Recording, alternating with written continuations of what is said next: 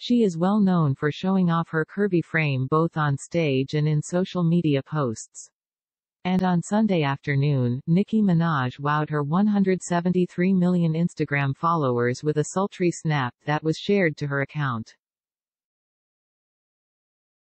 The 39-year-old singer was seen lying on a bed while posing for the shot, and she teased her upcoming collaboration with Lil Baby by writing 2.4.22 in the post's caption. Minaj solely sported a form-hugging dark blue dress that accentuated her curvy form while posing for the picture.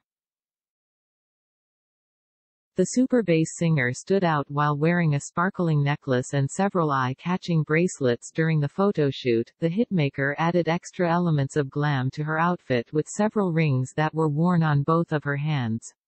Her voluminous strawberry blonde tresses remained free-flowing and cascaded onto her shoulders and backside.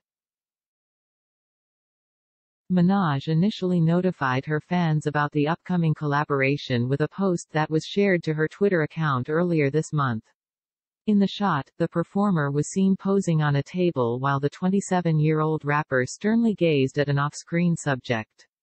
The singer also wrote a short message in her post's caption that simply read, "Do we have a problem? Baby x Barbie. Pink Friday, February 4th.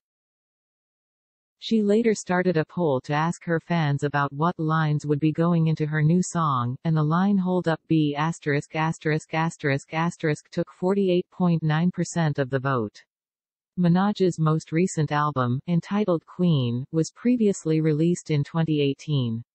Several singles from the project, such as Chun-Li, Barbie Dreams and Good Form, were made available to the public that same year.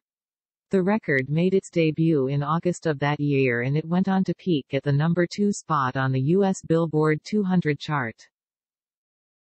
The project received generally positive reviews from critics, many of whom praised the rapper's performances.